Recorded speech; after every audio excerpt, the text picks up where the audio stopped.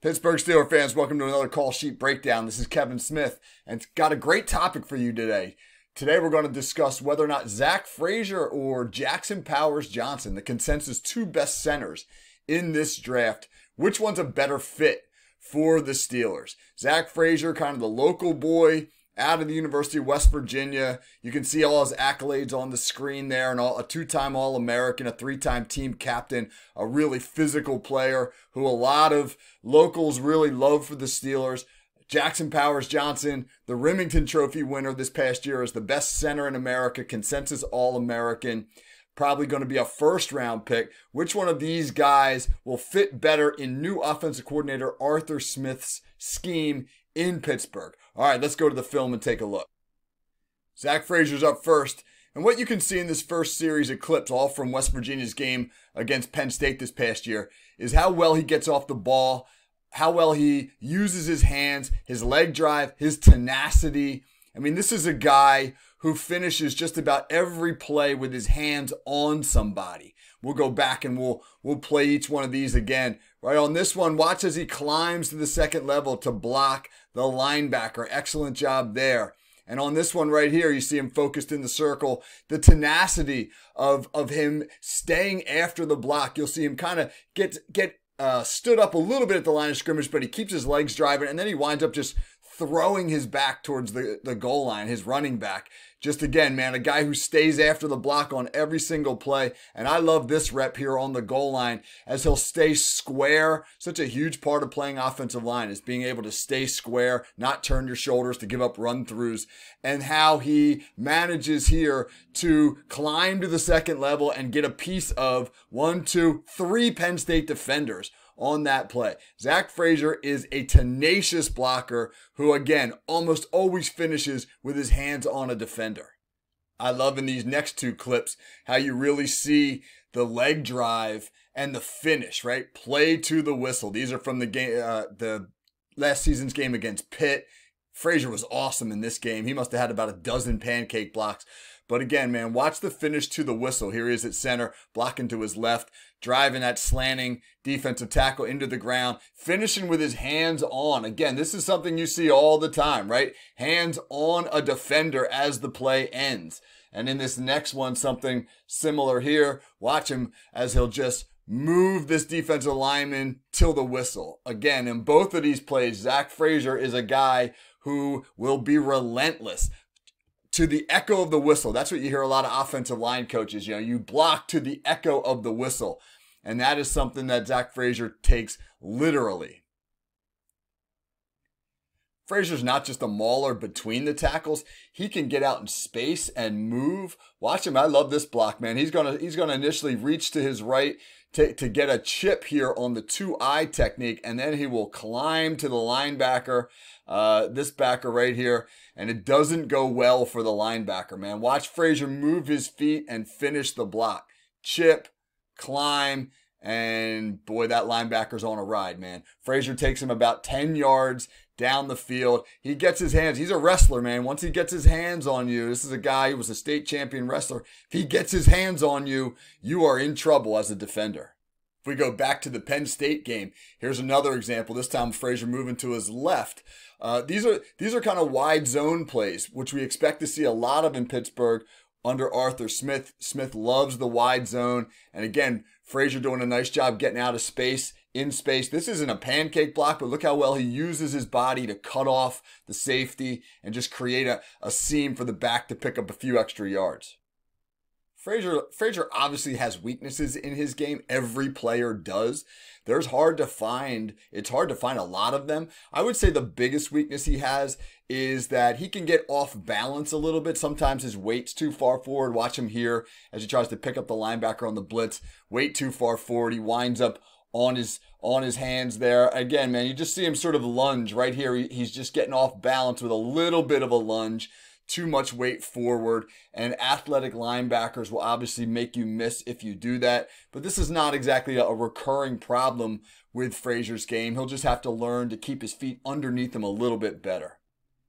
If the Steelers, though, man, want a center who is athletic enough to be able to play all over the field, physical enough to be able to dominate defenders at both the first and second level, and just tenacious. Again, if you watch this play, you can see his wrestling background. This looks like a wrestling takedown with the hands inside and not a hold. I mean, this is a guy who I think Steeler fans have been clamoring for, a physical center and a leader, 3-time team captain at the position for the last few years, at least since Maurkice Pouncey retired, and Zach Frazier would be a great option in that regard. So too would Jackson Powers Johnson, the Remington winner and the first-team All-American at center from this past season. He is a similar player to Frazier, a little bit bigger, maybe not quite as nasty in the trenches, but really athletic. You'll see in some of these clips how well he moves his feet. You can see him at center here reaching left on this option play, and you'll see him be able to get out in space. Watch him abuse the linebacker there, and then on this one he'll double and chip up to the linebacker here. We'll run all these again. Right, you see with Jackson Powers Johnson, just elite athleticism for a guy his size. I mean, I love this clip right here just because it shows you his ability to climb and finish. Again, like Frazier, he gets his hands on you and you're going for a ride. You see him take the linebacker all the way out of the picture there. And in this one, this is a really nice example. You see the big 58 right here of him double team on the down tackle and then work up to the linebacker and then be able to control the backer when he gets there. This is the classic zone game. He'll be asked to do a lot of this in Pittsburgh. I mentioned his athleticism in space. He abuses guys when he gets up to the second level, plain and simple. These are mismatches, and I understand it's pretty much always a mismatch when you get a lineman on a linebacker, but just to be able to get into the proper position to make the block, and then once he's there, obviously you can see the finish. You're not getting off of him. You know, like Frazier, once the hands are on, once he's locked in, the match is over. But his feet are so good that they allow him to get in position. It's not easy to get onto a linebacker like that in space. Backers generally can make you miss. But Powers Johnson has such good feet that he rarely misses at that second level. Like Frazier, Powers Johnson plays with, well, as his name suggests, power. This is a great example. My goodness. Watch this. This is actually almost dangerous. Watch as he chips this 3-technique tackle before climbing up to the linebacker. He's going to shuffle laterally and then just put his shoulder into him and literally decleat the down lineman. My goodness gracious, man. Decleating him, knocking him literally off his feet. And I say it's almost dangerous because he sends him airborne into the legs of his offensive tackle. But the power evident right there in just this shuffle, shoulder, and now climb up to the linebacker is really impressive. Oregon was a big screen team, and when you have a center who can get out and do things like this, it's really easy to understand why. When you got a guy who plays on the perimeter with that kind of agility and nastiness, it makes it a lot easier to be able to put the ball out in space. You know, the Steelers are going to run a lot of outside zone. They're going to probably run a good amount of perimeter screens under Arthur Smith, and having a guy like this who can block in space with that ability would be a real benefit to that offense. Speaking of that outside zone game in Pittsburgh, I love this rep. Watch Powers Johnson here on the center. He's got a reach block to his left to block that nose, but what makes this so challenging is that the nose is on a slant. He's slanting to his right, and Oregon's running sweep here to the left. So you've got the nose slanting in the direction to which the sweep is going.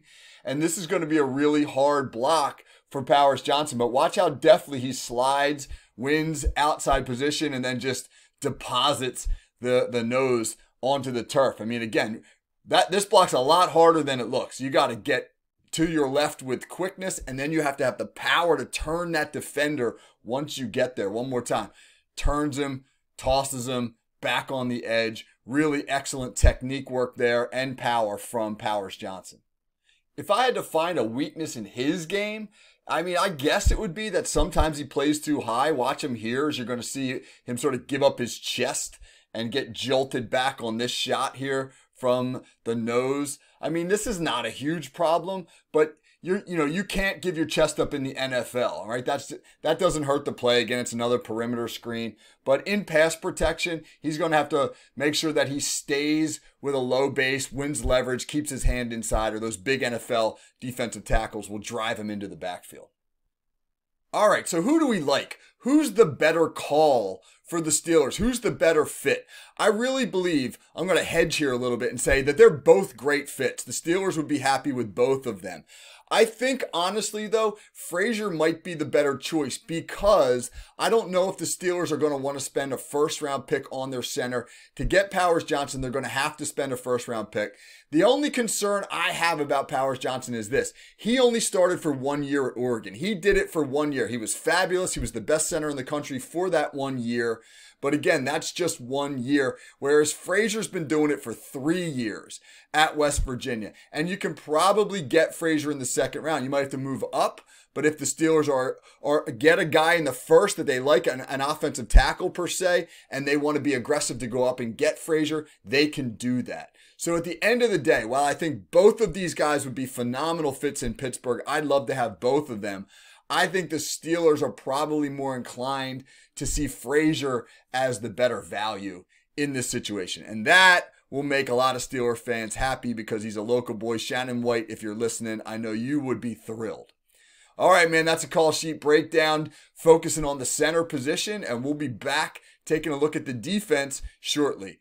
All right, Steeler fans, good luck as we hit free agency. I hope we get what we want. Take care, everybody.